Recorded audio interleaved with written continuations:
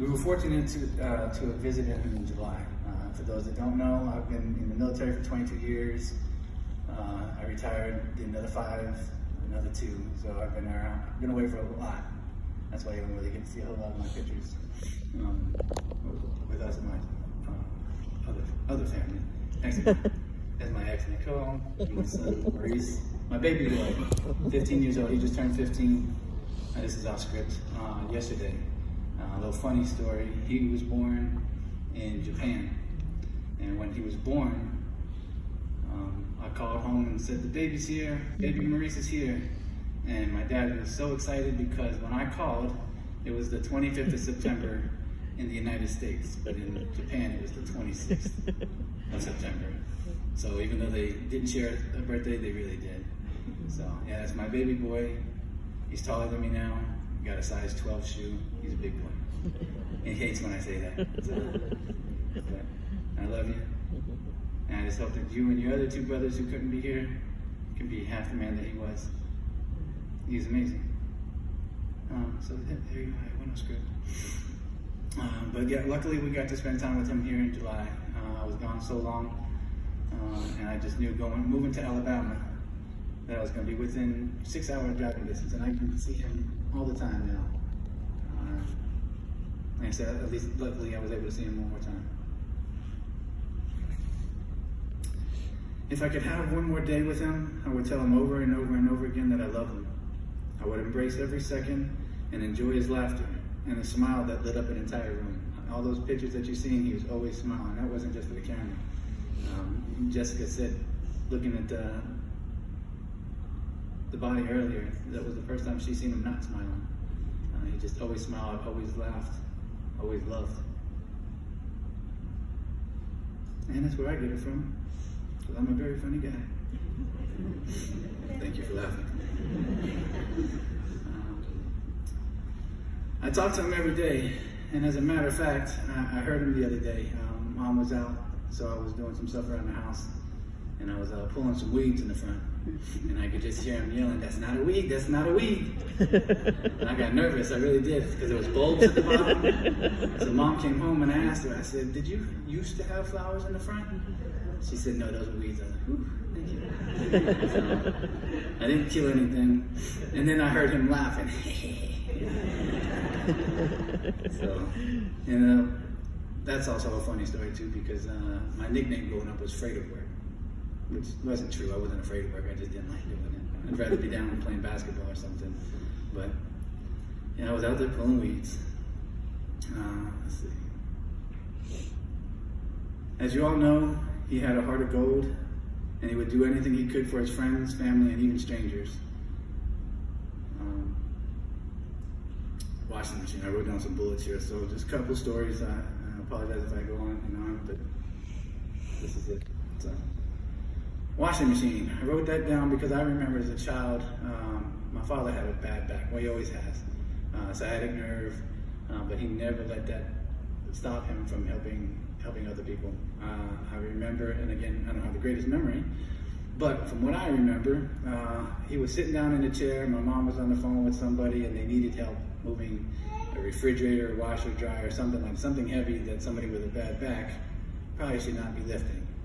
And without hesitation, I just remember him standing up, making that old man, my back pain, my back hurts sound, and then proceeded to go and help move a large appliance. Again, he never let any of that bother him. I wrote down Diet Coke, apparently it was a Diet Pepsi. So you heard that story. Again, I just pictured him sneaking a Pepsi on like he was smuggling drugs or something into the office. Just to make them happy. I've been here since Wednesday, and just a couple of stories just immediately hit me. And I'm going for walks around the block, and I met a neighbor, and I told him, I was visiting my parents, told them John and Mary, and they were like, "Oh my gosh, John." And they loved the fact that their husband was actually going by. I don't know if you're in the audience. If you are, hopefully I'm telling the story right. If not, it sounds good. But he would sit outside. I really had a hard time seeing But my dad would always go up to him and speak to him and just make him feel good, that somebody actually cared. Because that's who he was. He loved everybody. Strangers didn't matter. He always used to seek God. Oh, there was another guy when we went to the florist. Said that he was a part of the church for however many years and never became a member of the church. And he used to belong to a different denomination. But what he really always loved was my dad would always seek him out. He would find him in the church every single week, make him feel loved. Go up there and speak to him. He was very genuine. None of this was just to do it, just to be nice. He genuinely loved everybody. Praying for strangers he would meet, and when he learned of their struggles. I remember my dad going to the hospital, and he would meet somebody, and they would talk about, oh, my daughter, my son, my grandchild, whatever, is going through this. And even though he's in the hospital going through something, he would sit there and pray for them.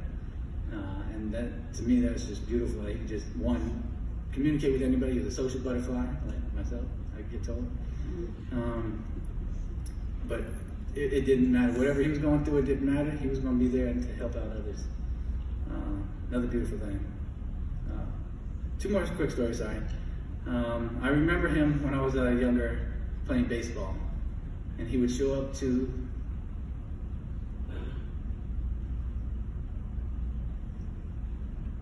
just pinched my butt to stop me from crying.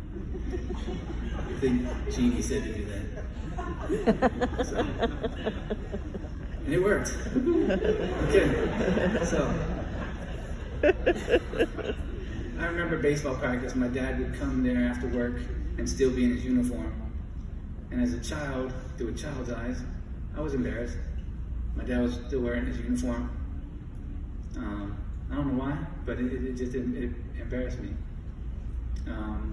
And then later on in life, realizing that was just who he was. He was not going to let anything keep him from being at his kids' baseball games. Christine played softball once, I think, but that didn't turn out too well.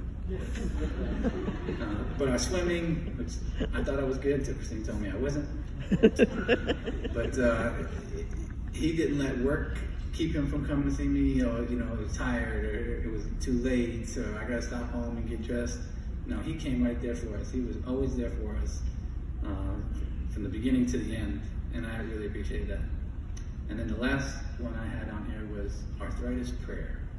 So for those that don't know me, I used to have juvenile rheumatoid arthritis, which is never supposed to go away, right? But I had that when I was 3 to 6, got it again when I was 9, and then it flared back up when I was 12. But I always remembered my dad praying for me. And while I thought it fell on deaf ears, that's probably not even the right word. But, yeah, sorry. He would pray to take the pain away from me and give it to him. And if you think about that, I couldn't walk. I couldn't bend my arm. I couldn't bend my back. I couldn't move. And he said, give that to me. I'll take it so he don't have to suffer. And when I think back, this happens. But again, that's who he was. And I hate talking in past tense. I wish I could say that's who he is. But I thank him for that, and that passed that on to me. I don't know if it's fallen on your ears, but that's always been my prayer. Whenever you guys are sick or hurt, I'll do anything. I'll give me that pain. I'll take it. So he's passed that down to me. He's passed down a lot of things to everybody in here. I know he's in heaven right now, being thanked by so many people. That was another song, Tim Childers, which beautiful job with the two singers. I apologize. But I love when Tim used to sing Thank You. We talked about this earlier. It's a song about, you know, went to heaven and you were there with me. See, I can't sing it. But he sang it so beautifully. But part of that was here, just talking about his being in heaven right now and being thanked by so many people for the little things that he had done and the sacrifices made.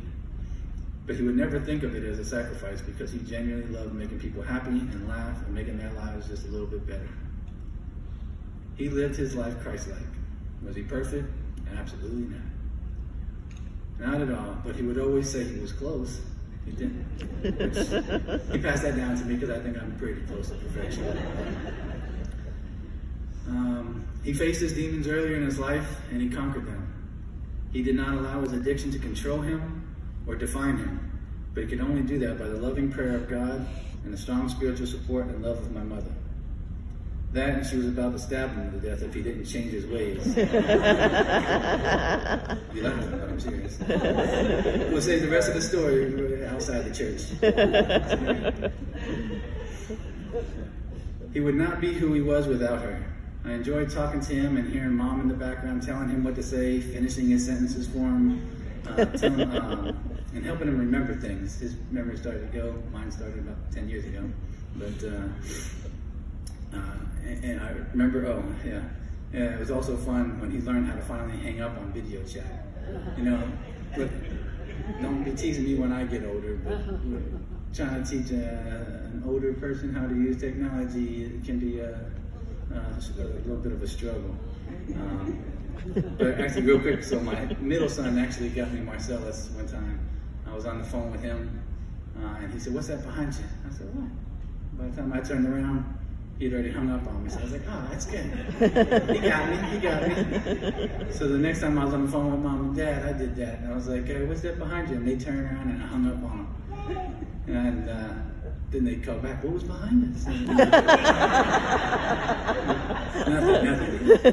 It was just a joke. But then I told Marcellus, and he was like, "You can't do that to them." I was like, "You did it to me." But so then he would get a kick out of that. Right before it was time to hang up, he would, he would hang up on me. And so speaking of talking to old people on the phone, I talked to Ellen the other day. How you doing, Ellen? Good to see you. Pops definitely left this world better than the way he found it, and it is my wish that we all allow him to live through us and do the same. Lord, I ask that you remind me daily to not only be Christ-like, but to be like him. Whether that's by volunteering at a senior center, a homeless shelter, conversating with the janitor at work, buying a meal for the family behind you, opening doors, just showing genuine concern for others, including strangers.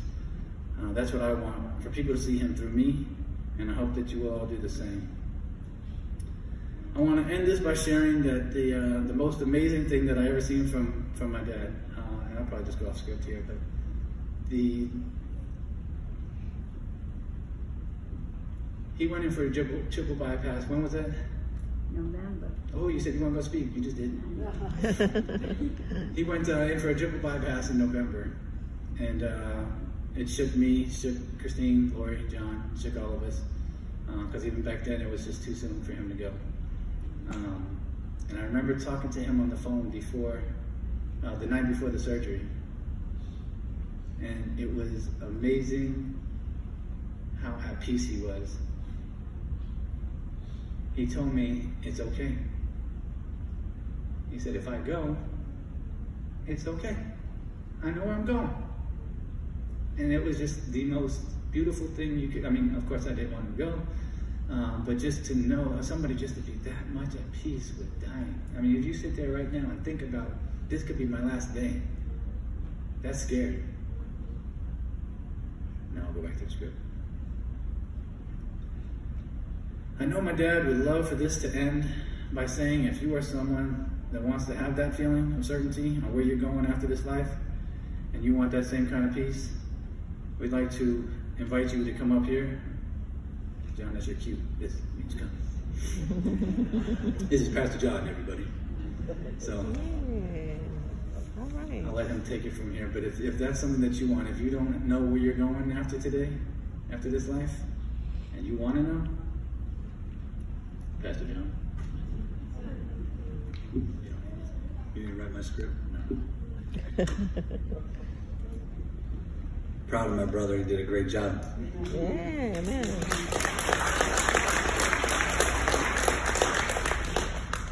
My dad loved all of us. He was very proud of my sister Lori and all of her kids. He was proud of my brother and all of his kids.